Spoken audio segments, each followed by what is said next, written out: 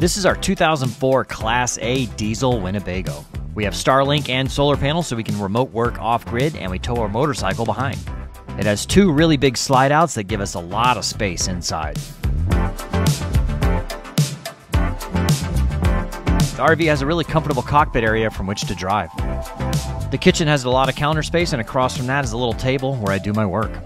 It's nice that the RV has a really large two-door refrigerator, and the bathroom is absolutely spacious, including a washer and dryer. In the back is the queen-size bed with lots of closet space. It's perfect for cruising around North America and being able to work remotely.